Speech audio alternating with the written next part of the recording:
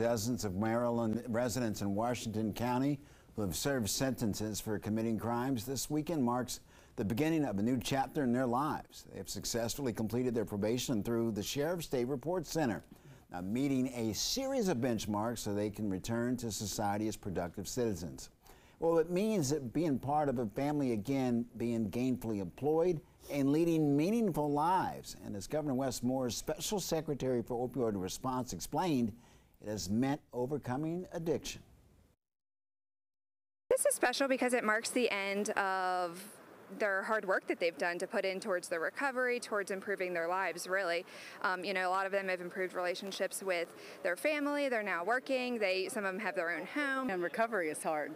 Recovery is hard. It's an everyday battle. It's something that they're going to have to work at every day for the rest of their lives. So the fact that they made it here is just tremendous. They should be so proud of themselves. An everyday battle indeed. Washington County Sheriff Brian Albert congratulated all the graduates for making a commitment to turning their lives around in the face of adversity.